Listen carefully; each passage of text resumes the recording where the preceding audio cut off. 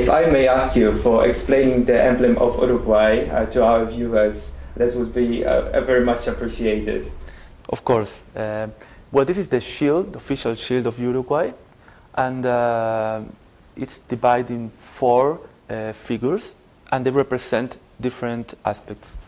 The balance, of course, represents justice. This is the hill of Montevideo, where there is a fortress, like in the past was a stronghold, military stronghold there. So it represents strength or power, let's say. The horse represents the freedom, that the horse is riding in the freedom of the country. And this is, it's not a cow, as it may seem, it is an ox, which is like it's an ox, and it represents the wealth or the abundance, let's say the richness of the country. It's surrounded by an olive, and then the sun, which is appearing like in the morning.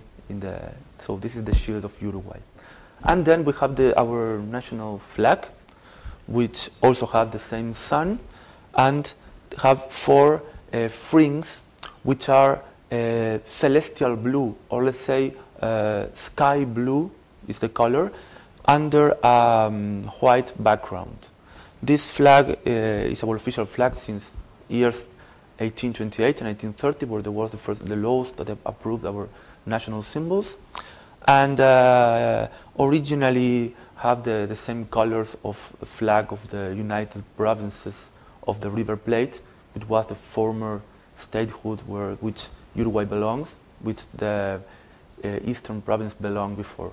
So these are our two symbols alongside our national anthem, which you will ask me to sing now. No, I can do it. Much appreciated.